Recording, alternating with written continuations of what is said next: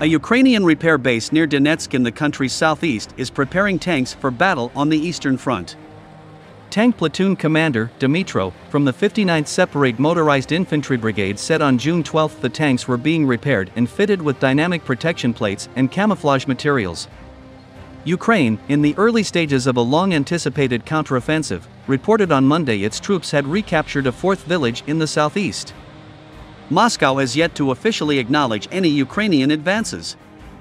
Ukraine is banking on the tens of billions of dollars worth of weaponry, training and intelligence it has received from the West, combined with its own battlefield resolve, tactical nous and the motivation of driving an invader from its own land, to give it the edge.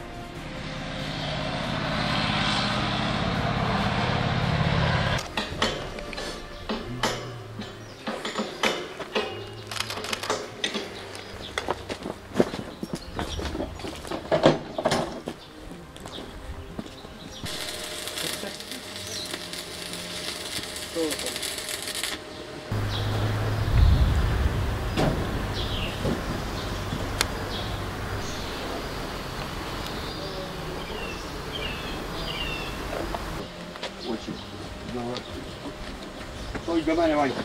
Що? До мене.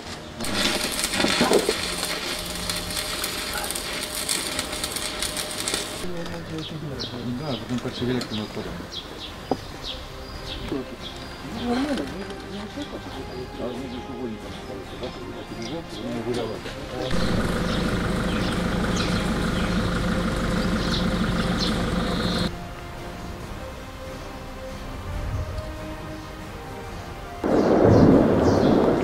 Мы были одно время в зеленом гаю. Помнишь, вам что-то рассказывал?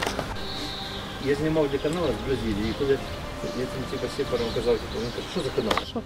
Тому що там дуже швидко летить снаряд, то, якщо там артилерія там той звук, то... Да, я знаю, що таке, коли по тобі танчі стріляють. Спочатку підтяжка гусянки, ділянка така.